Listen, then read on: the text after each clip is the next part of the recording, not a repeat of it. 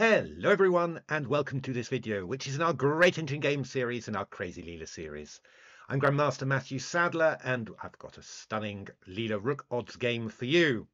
I saw this one live. It was played by a Chinese player, rated about 2600 on Lichess. And it was a long time control, 15 plus 10, so plenty of time to see it all unfold and make my own guesses about what was going to happen. And well, I have to say that I just found what Leela did was simply amazing. So let's have a look at this game. Started off with e4, c5, knight f3, knight c6, bishop b5, g6, normal Rossolimo you might say, and then b4. The first thing that occurred to me watching the game was that black should play the move bishop g7 and hit the rook on a1.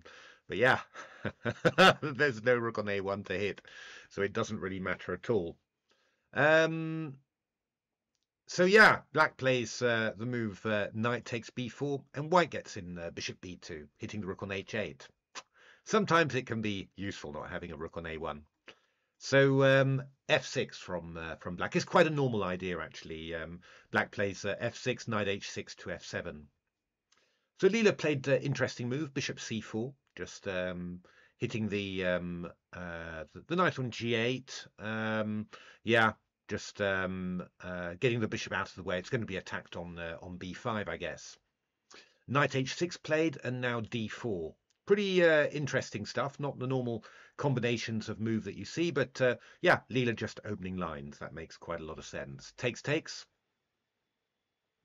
Black played the move queen c7, which seemed a little bit funny to me, but yeah, it's not terrible. Just probably the queen is more likely to get hit later, and the bishop is sort of safer on b3 than c4. So I didn't quite see the point somehow, but yeah, it's perfectly fine. Bishop g7, knight c3 from white, a6 now from black, just to stop white from playing knight b5. But white gets in a3, knight c6, and knight d5, and the black queen has to retreat to d8. So black's wasted a little bit of time, but I mean it's not too crucial. And after all, black is a rook up, so nothing too bad in that.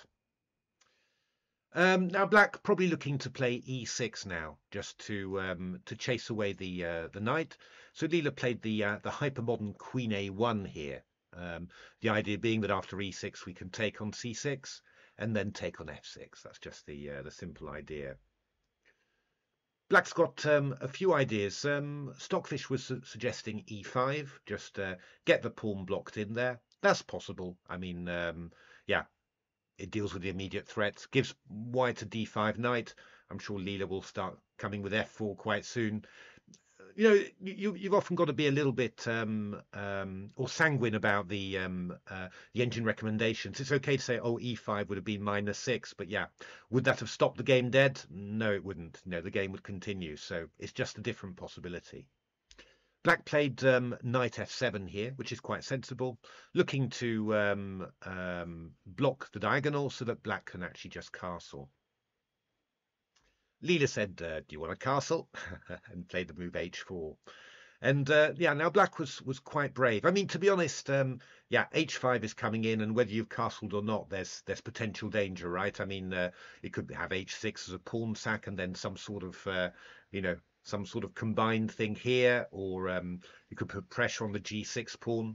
So yeah, I mean, the engines were looking at b5, h5, and knight a5, which is a plan black plays as well in the end, but just a move earlier, and after bishop a2, knight c4, just trying to shut out the bishops that way. That seems quite sensible somehow, as long as you're confident that that nothing's happening on the king side there. Castles just feels a little bit more dangerous. I was thinking about h5, to be honest, which, you know, is not so stupid, although, you know, there is always the possibility of knight f4 to attack the pawn. You might have rook h6. Looks a little bit awkward, but at least you're keeping the white pieces at bay. Decisions, really. Black played the move castles. It's not bad, but it is going to be slightly risky, of course, against Leela. Yeah, how are you going to do things? Black played it, frankly, I think, in a sensible way. Played knight a5, and then b5, just trying to block the bishop with knight c4. But now Leela starts to get going, starts hitting at the king side, and things are going to get very, very sharp. So Leela took. Stockfish actually suggested knight f5 for some reason, and after takes wanted to play bishop d4. Quite interesting, looking to play bishop b6 here and kind of trap the black queen. And after knight c4, bishop takes c4. That's black's idea. Not b takes c4 because of bishop b6, but just bishop b7. The idea of knight c4 was you're going to most likely lose the knight anyway, so let's just give it away and have a tempo on the knight.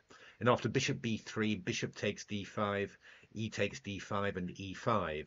That's the kind of the idea. I mean, this is quite complicated somehow. Black's sort of getting out of it for now.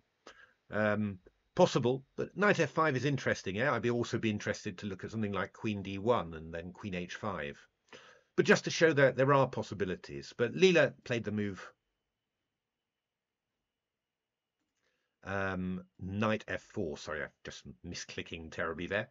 Knight f4, hitting the pawn on g6. Now, black thought for a very long time here and then decided to go for it with e5.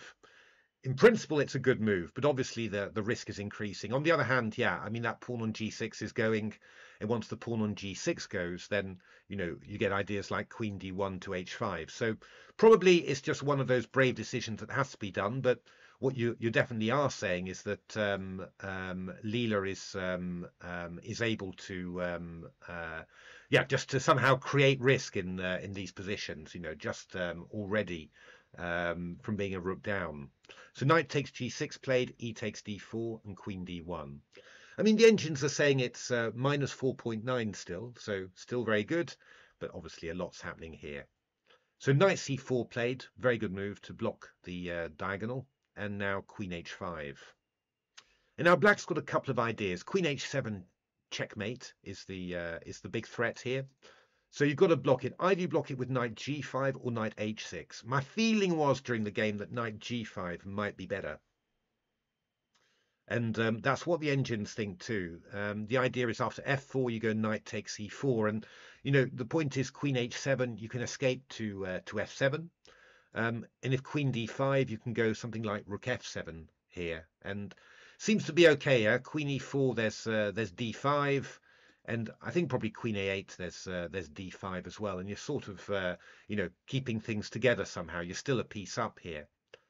Quite risky, yeah? I mean, really quite difficult. But yeah, it seems to be okay. But Leela might have discovered something else there. I mean, you never know. Leela might well have found a way of keeping stuff going. What black did was play knight h6. That was something that I'd seen too. Bishop c1.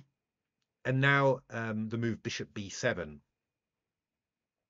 And there's I mean, this is getting quite interesting now. The idea is that if you go bishop h6, then you've got bishop e4, and now something like bishop g7.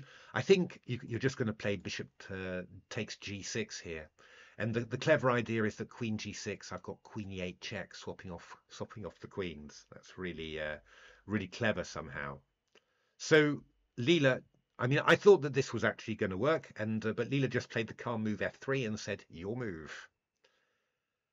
Right, okay, so what are you going to do here? Well, again, I had two ideas, and the opponent here, black, played one of them. What the engine's suggesting is something that hadn't occurred to me at all, is to play the move rook f7, and after takes, play the move rook g7, and you're just making sure that your king can come around the rook there. So queen h8 check, king f7 is nothing. I mean, there's still some danger here after knight f4 and queen h5 and king e7, but the engines were sort of thinking that that you'd be able to get out of this a lot better. Bear in mind that black's got some threats like queen a5 to d2 as well. So I think that rook f7 was really the best move. I didn't spot this during the game. Queen e8, I thought. And after bishop takes h6, I had two ideas here. The idea that was played in the game, which I thought was also going to be pretty good, and the move that I was kind of thinking of, which was bishop takes e4. Takes king d1, and I just wasn't sure somehow whether this was going to work or not, but I thought that maybe it would, because you've got this move d3, and you're trying to get a queen e2 check in here, and it just turns out to be really difficult for white to avoid. I was assuming maybe that white would have something, but it just looks like there's actually nothing, and white's going to be okay. Bishop d2, queen e2 check, takes was what the engines were looking at, and well, I mean, white's done pretty well. It's only the exchange and the pawn down, but yeah, from now on, you know, black should be in control. Although, my goodness, we've seen so many games where Leela gets past these positions. I'm not saying that this would have been absolutely winning, but that would have been a decent idea. But what black did as well was pretty good. I couldn't see a way to carry on here, actually. Takes and king f7. And yeah, the idea the king's heading for the hills, and yeah, you don't have many pieces in the attack. So I was sort of thinking, I don't really see how white's going to carry on. But then Leela shocked me with the move e5, which is a very nice move indeed. I mean, I was thinking that black's idea here was to play the move rook g8, you know, already actually, you know, hitting the knight, and then you can actually get this rook g7 idea. I'm a little bit slow on it compared to the engines, but that's the basic idea. But e5 is a gorgeous way of preventing that, because if you go rook g8, I suddenly spotted it, you know, whilst I was waiting for black to move. You've got this incredible idea, knight h8 check, and if rook h8, I've got queen f6 check, and rook takes h8 mate, and if king e6, I've got queen e6, king d5, queen d6 checkmate. Absolutely brilliant. So f takes e5 is also not clever. You take and you go rook h5, and it's just really hard for the king to do anything here. You're going to likely lose some material here. I've just got rook takes e5 coming in at the very least. Knight takes e5. It's all happening there. So what on earth can black do? Well, black reacted really well. He ran with the king e6. Leela took on c4. And then played this move, king f2. I mean, I was again looking, how do you carry on? And Leela's just playing calmly, king f2. And now, in actual fact, not only can the rook come along on the h file, there's also the possibility, for example, of coming to the e file. And that's what Leela made use of, played the move rook e1. Now, the engines thought that f takes e5 was the best here, ready to give up the queen if white takes everything on e5.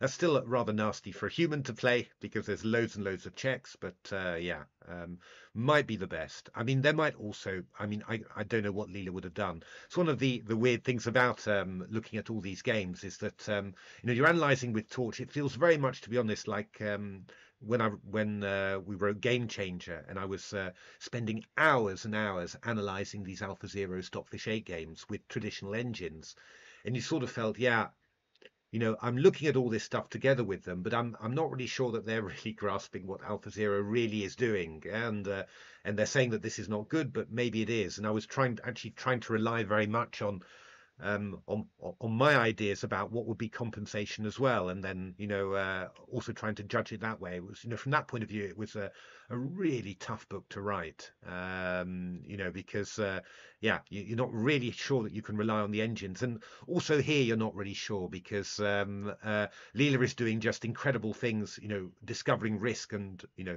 providing risk for the opponent, and yeah, Leela's idea in this position might be completely different to what the engines think is the objectively best move, you know. But this certainly looks like a decent idea. But black running with king c5 wasn't so bad either. Leela took on f6, queen f7, and then played a move that none of the other engines were expecting. Queen d2 was an interesting switchback that both Torch and Stockfish liked, looking to play queen b4 check. That's quite interesting. Remember that there's stuff like that might come later. But queen g5 is giving black a lot of choices about what to do. The nice thing is, if you go d5, which is probably the best move, then I think that Leela was probably intending knight e5, when queen f6, knight d7 wins the queen. So got to play something like queen h7, and then we can just play something like c3, open up the king, and yeah, okay, the engines are saying minus 3.26, but yeah. What can I say? I mean, the king's getting opened with CD. You know, there's just craziness all over the place, basically. So, you know, would still have been very difficult.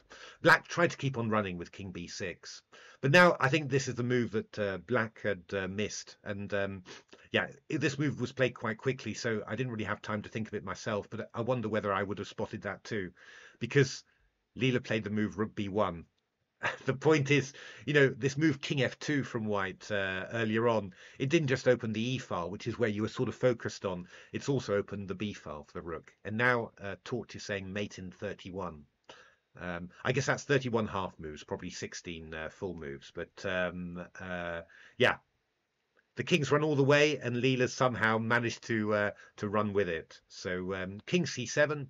And now Leela played the move queen a5. Queen c5 was what Torch wanted, but yeah, it's pretty much the same. After king b8 from Black, Leela played queen b4, and Black resigned here in actual fact. The big problem is that you're hitting both the b7 bishop and also the rook on f8. So I mean, at the very least, if you went d5, you can even just play this move, and then afterwards you're just going to play knight g6 and queen your pawn. But I imagine that there's more stuff like queen d6 check, for example. I mean, just you know, lots of amazing stuff happening there. And just show you the mate that Torch thought: queen c5 check, bishop c6, queen a5, and then knight a7, knight e7, and that forces queen takes c7, which is obviously going to be pretty serious stuff somehow. So that was the game. What an amazing game, right? I mean, I watched it in just amazement. And actually, I watched this guy for maybe an hour and a half. He was playing various games against Knight Odds and Rook Odds Leela, and taking it very seriously with long games. And he's 2600 at lead chess, various disciplines. So, you know, pretty good, really. But I think he lost 9.5 half, and maybe 7 of those with Rook Odds, and 3 of those with Knight Odds. Simply amazing watching Leela, you know, play that way. I've got a few more games from his match series, which were, you know, really interesting there. So yeah, you know, hope you enjoyed that too. Thanks very much for watching, and do keep on liking and subscribing the videos, and hope to see you at the next ones. Thanks for watching.